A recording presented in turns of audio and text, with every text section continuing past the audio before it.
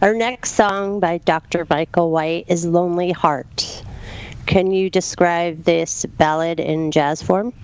Yeah, this is an old love ballad, and ballads are actually a very common part of modern jazz, show tunes and old pop songs, and this is sort of like an old love song.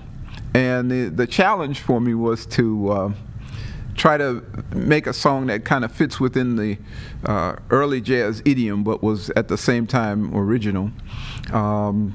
Because in New Orleans jazz, we generally think of other song types like blues and marches and rags and hymns and other types of jazz songs, but ballads were there too. It's just not quite as common as you hear them in more modern jazz forms. So this is an old style love ballad, but made new. Not inspired by any particular incident or person, but inspired by the idiom.